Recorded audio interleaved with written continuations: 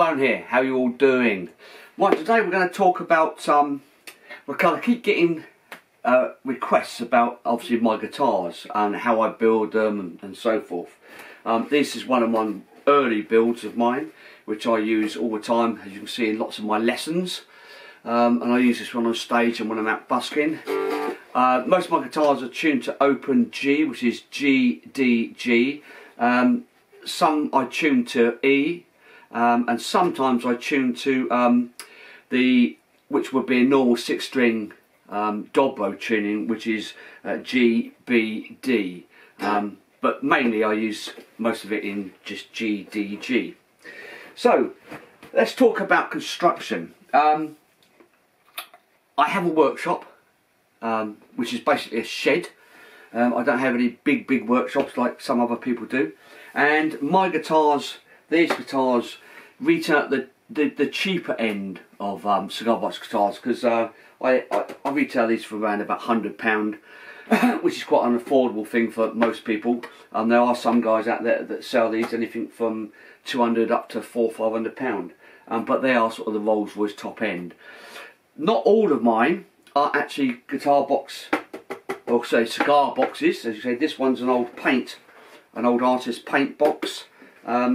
Basically, cigar boxes are getting quite difficult to get hold of, and when they do come up, they're actually trying to charge you quite a lot of money for them, because people are cottoned on that we're making guitars out of them. So what I do is I go around to car boots, jumble sales, anything I can find, and then I use.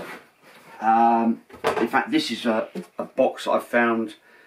This was at a car boot. This is Monte Cristo Cuban cigars. It's quite a nice little box there, which I shall be making a guitar out of. I picked this one up for about 50p, so there are things like that. Here's another paint one that I picked up, which is very similar to that one. So I should probably take the handle off and create that into one of this style. Another paint one, I think that was £1. Here's a cigar box. This is actually another Colombian cigar box, which has been looks like someone's attempted to make it into a guitar. I shall convert this into another little cigar box guitar for someone. I'll probably put a piezo pickup in one of these. When it comes to necks, here's a couple of necks I'm actually building at the moment. I've got two cells at the moment. This one is I think a Brazilian mahogany with an oak fretboard, and you can see my construction there. So that's the neck. I cut off the top part there. I put an extra bit here because obviously this will have a pickup in it, and then this bit I build at the back here, so I've got somewhere to screw my bridge to. And the same with this one. Now this is actually beech with oak, and you can see that slightly different style on this one. Again, a bottom foot on it, two back on there for where the bridge will go. Now, if I haven't got boxes, I will build my own boxes. And here's a couple. These are actually the boxes. These two boxes here are actually for these guitars here. So you will see when this is cut out, that will go in there, and the lid goes on top, and that will be a guitar eventually. So these boxes, what I do is I just get some, this is 50mm planed. I've actually got a planer, so I just buy sawn timber, and I can cut it to what size I want. And then I'll put some dowels in the corner, so when the lid goes on, it's screwed in each corner to hold the lid on. This obviously will then have holes cut in it for the tone and volume, and a pickup slot cut out here. Now these won't be just plain like this, they will have a image on. And what I do is I print my images. There's one there, this is going to go on one of these boxes, so that will be the lid or the top of the box, and another one here, that's the other one. And what I do is put these on inkjet. I then glue them. I cut the boxes first. I cut all the holes, everything out first. Cut this all to the right size. I actually assemble it, sand it all so it's all nicely fit. Then I'll glue this on after that's ready to go. And once that's glued on, I let that dry, and then I matte varnish the whole lot, so it doesn't scratch off. And what I also do is, you will see here, the box, when I put the frame to the ply, this is 8mm 4 5mm ply. What I do is I always make it oversize. As you see, that one there's well oversized. And then with the bandsaw, I cut round there, and then when I've sanded it, it's nicely beveled and so forth. So that's them. When it comes to bridges, if it's going to be a fixed tail bridge, I use this type of bridge. I get them in black and chrome. If it's going to be a floating bridge, most of them I actually do with a fixed bridge, but if it's going to be a floating bridge, so I'd have my fixing plate here, which is normally a hinge, a brass hinge, and then I build my own bridges which go here, which I build out of oak, and I put a jumbo fret in for the actual bridge. And those, I would normally put a piezo pickup underneath. Sometimes I put a piezo pickup and a single cord pickup. It depends what the customer wants. That's bridges, and then I come to machine heads. I've got boxes and boxes of machine heads. Machine heads, all types. Chrome, black, chrome with like a pearl knob on them. These I just buy off the internet, you know, go on eBay, see who's selling machine heads. And sometimes I get damaged guitars that come in where the necks are broken and people donate the guitars, so I just take all the parts off, like machine heads and so forth, because they always come in handy. Because not every guitar will have a matching machine head. Sometimes I put mix-max of machine heads. You know, that's what they're about, Cigar guitars. And then when it comes to pickups, these are my single cord pickups which I buy. These ones are actually pre-wired. I do buy also single core ones in like this, which are not wired, and then I wire them myself. I also use, this is off an acoustic guitar, this is a Dan Mackley, which I will use. Obviously that's just got a plug on it. I will then put that to a volume control, piezo pickups which I use. So that's the sort of pickups and stuff that I use. Now when I sell one of these guitars, when they go out to the customer, because some of the customers have never played a guitar in their life, they're just starting out new. Obviously a Cigar guitar is a great way to learn to play the guitar. I send out these.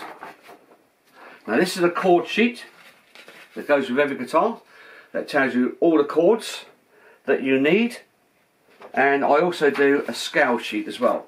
So there's all the scales. This is a blues scale sheet, so all the scales in open G for the blues scale.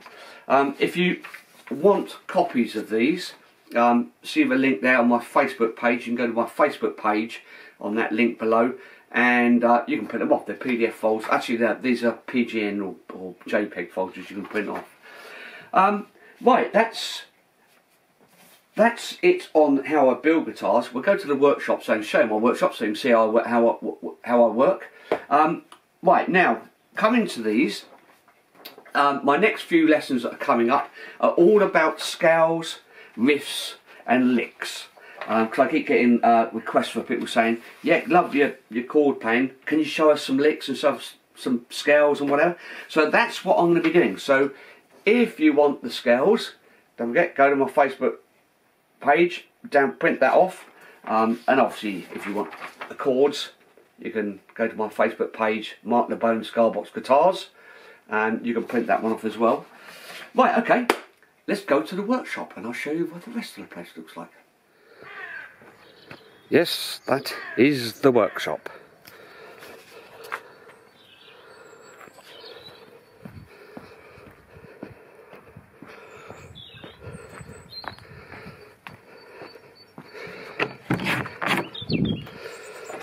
And here we have the workshop, as you see. Very small space. This is my bench.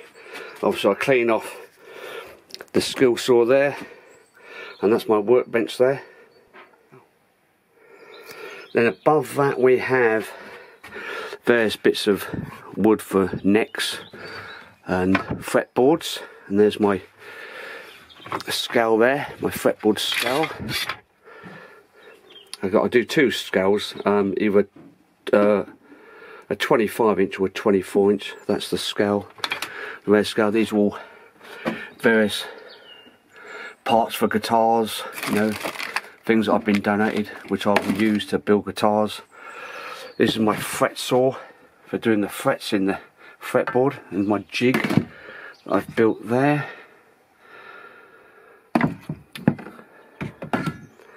And there's obviously there's the cigar boxes you saw earlier. Here's some American number plates. This is Hampshire, New Hampshire number plates, which I shall be using to build some cigar boxes with, number plate ones.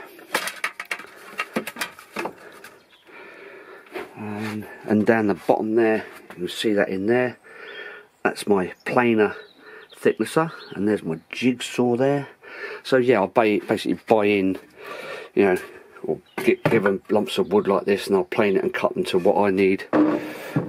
This here is some what they call swamp wood. This, as I live on the Isle of Wight, that's from a pier that they were dismantling. These are probably, I don't know, 100, 200 years, 150 years old, I'm not quite sure. So it's been sitting in the sea for that length of time. Rock hard and as solid as a rock. I mean, it's like cutting steel. So I thought, well, yeah, I might as well make some necks out of those. That's swamp wood. You don't want to get a splint up because, of course, it'll go septic. Basically, that's my workshop. These are my sort of work benches here I put outside when it's a nice sunny day. My drill here. Various nuts and bolts, and this here is a bench saw, and there's all my other drills and bits and pieces. So this is my little domain, my 6 foot by 5 foot, I think it's 8 foot by 5 foot shed, and this is where all the Marc Lebone cigar box guitars are assembled. Okay, let's go back inside, it's cold. So there you go, that was my workshop. Sorry, at the end I see it got a bit misty because it's so cold outside. The lens was misting up on the camera. So don't forget, if you want to get these sheets, the scales and the cords, go to my link there on Facebook, Marc Lebone Cigar Box Guitars, and you can print them off. And what I will be doing in the next few lessons, we'll be giving you some lick scales, obviously more song tuitions as well. So that's it from me, Marc Lebone. Don't forget to subscribe to the channel to keep you updated. See you again soon. Bye for now.